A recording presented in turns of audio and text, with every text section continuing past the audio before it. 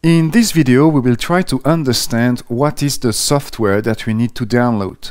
I'm here on the Adobe website on the ColdFusion 2016 product page, and if I scroll down this page a little bit, you will see that there are two editions of ColdFusion. You have the Enterprise Edition and you have the Standard Edition. If you want to see the differences between those two editions of ColdFusion, you can click on the buying guide link, which is here in the top right corner of the page, and you will find a feature matrix that compares the Enterprise and the Standard Edition of ColdFusion 2016. You can see that the Enterprise Edition has a few more features than the Standard Edition. But let's return to the main product page of ColdFusion, because if I keep scrolling down a little bit, well, I will find a third edition of ColdFusion, which is the ColdFusion Developer Edition. The ColdFusion Developer Edition is a free version of ColdFusion. It's a free version of ColdFusion Enterprise.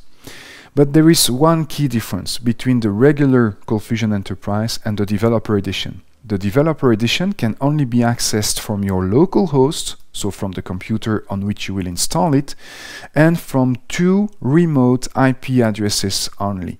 So this makes it suitable for a development environment, but you cannot use the Developer Edition in production.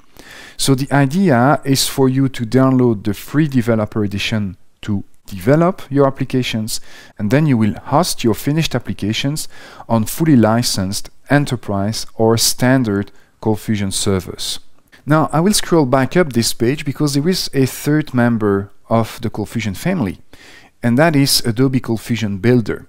So I will click on Learn More to reach the ColdFusion Builder product page. ColdFusion Builder is an IDE. An IDE stands for Integrated Development Environment. Basically, ColdFusion Builder is a code editor that you will use to write your ColdFusion code. Now, you can use any code editor you want to write ColdFusion code. If you are used to Sublime Text, Notepad++, or Brackets, feel free to use those code editors instead. In this course, we will use ColdFusion Builder because it is the only professional IDE designed for professional ColdFusion authoring right from the start. ColdFusion Builder is built on top of the free open source Eclipse IDE. When you download ColdFusion Builder, it comes with a developer edition of ColdFusion Server already pre-configured in the package. So this is what you will download. You can click on the free trial link here in the top right corner of this page to start your 60 days free trial of ColdFusion Builder. At the end of the 60 days trial, ColdFusion Builder will still be functional, but some features will be deactivated. So make sure you download the free trial of Adobe ColdFusion Builder before moving on to the next video where we will actually install Adobe ColdFusion and Adobe ColdFusion Builder.